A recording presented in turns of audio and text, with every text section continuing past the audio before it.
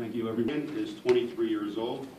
He has a rich family history of police officers in his family. In fact, his father, Joe Ryan, is currently the chief of county detectives. Stephen is a graduate of Westchester University. He went to the Delaware County Police Academy in December of 2013. He's a former Delaware County Sheriff's Office employee, and he was a part-time officer with Upper Chichester. I also like to say that he is the top hire on the current list, and he is a very impressive young man, and we're happy to have him in Radnor Township.